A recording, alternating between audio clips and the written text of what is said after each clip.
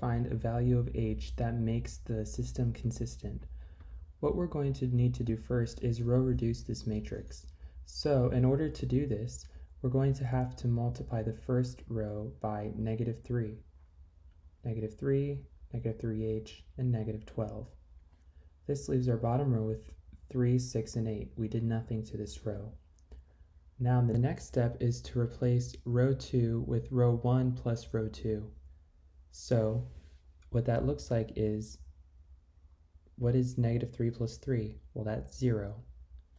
What is -3h plus 6? That's just 6 minus 3h. We cannot combine them because they're not like terms. And what is -12 plus 8? Well, that's just -4.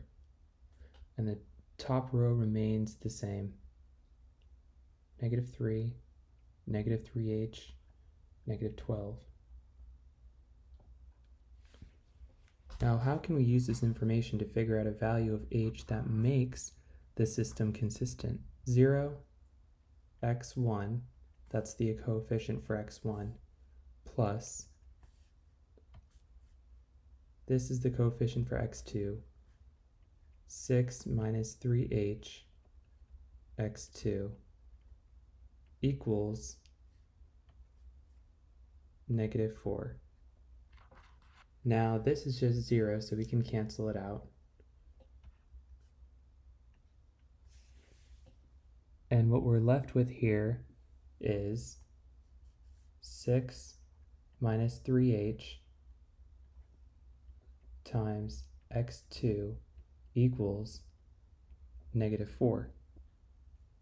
Now, this system, remember this is part of the system that we have here. This system is only consistent if none of these values here equal 0. Why? Because if even just one of these equals 0, then this whole equation becomes 0 equals -4. And that is not true. That is a contradiction. So this statement will be false if 6 minus 3h is equal to 0, because that's the coefficient on the x2. x2 can be anything, but 6 minus 3h, which is our coefficient,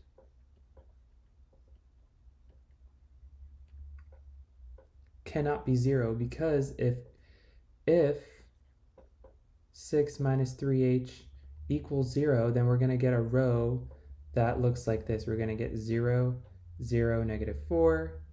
What that means is 0, since this is an augmented matrix, 0 equals -4. That is not true.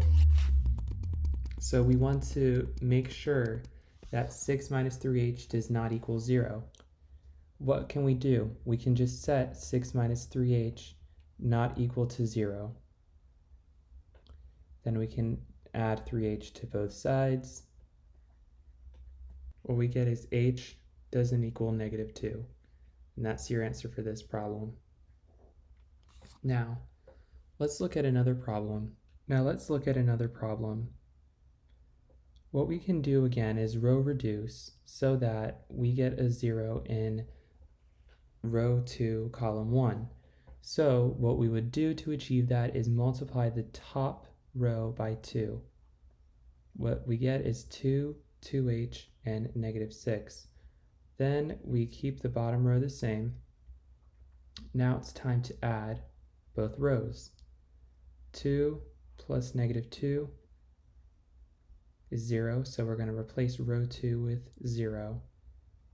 We have a 2h plus 4 here. And then we have 6 plus -6, which is also 0. Now the top row is just going to be the same, 2, 2h, and -6. Now, what we're going to do again is look at the row with h. You can pick any one. I prefer to pick the bottom row because it's simpler, has more zeros. If we have 2h plus 4 as our coefficient of x2, then it will be written as 2h plus 4 times x2 equals 0. Now, what does this mean? It means that no matter what we make, no matter what value we have for 2h plus 4, 2h plus 4, no matter what it is, will result in this equation always giving a true statement. And I'll explain what that means in a second. A true statement. The reason for that is, let's say we plug in a 0. Say h equals 0. If h equals 0, then we have 2 times 0 plus 4 times x2 is equal to 0. What this evaluates to is 6 x2 equals 0.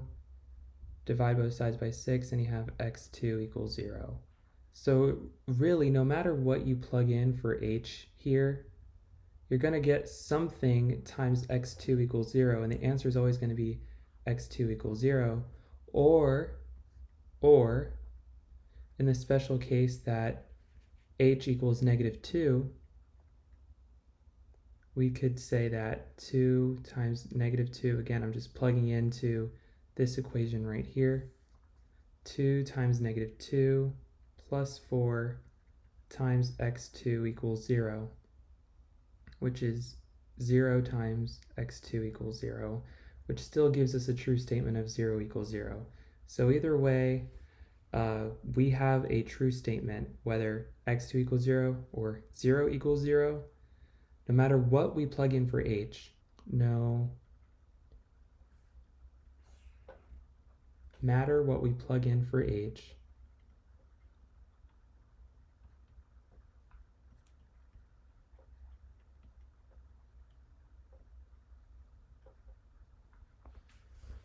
so no matter what we plug in for a value of h, doesn't matter what it is, the system is consistent.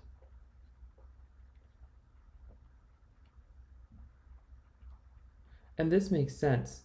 The reason for this is that no matter what you put here, something equaling 0 is, something can always equal 0.